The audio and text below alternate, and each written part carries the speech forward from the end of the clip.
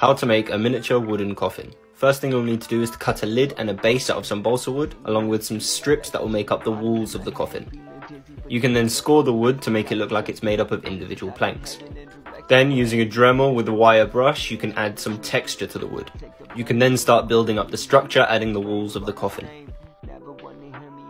Once that's all done, you can use some miniature hinges that you can find at any craft shop and attach them to the inside of the coffin, making sure to cut and sand down the attaching nails afterwards.